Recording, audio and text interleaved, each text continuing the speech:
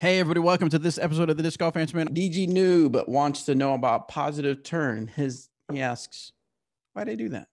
Yeah, that's a good question. I've seen some discs that have a positive turn number. One example that I saw reviews, the Discraft Malta.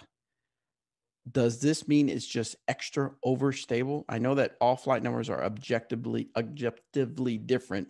Oh, why do they do that? Thanks for the great content, new segments. Keep it wrap. Real as possible. Real as possible. I guess. But also not ironic that he said rap in today's episode. I know. Okay, so if I was making flight numbers, then I would probably never make a positive turn number, but I understand why some people do it. And we have a couple of discs that have positive turn. The reason for that is, so turn is usually when the disc, if you throw it backhand flat, the degree to which it moves to the right or kind of at least turns a little bit to the right before coming back to the left. There are discs like the Justice that just don't do that. They don't turn ever unless you have it the most beat up and it's a super headwind.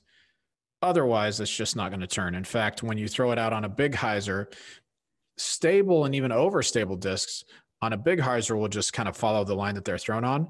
Very, very overstable discs will turn even harder toward the ground, like almost trying to land vertically. That's what I think the Justice is like. I believe the Malta is that same sort of disc. So why they do that, good question. I understand it because they are more apt to turn toward the ground instead of up the other direction. But I do think it's a confusing thing if you think of fade on the left side of the disc and turn on the right side. That's probably the simplest way to do it without saying that a disc has a positive turn. Only have turn ever be either a 0 or less than that.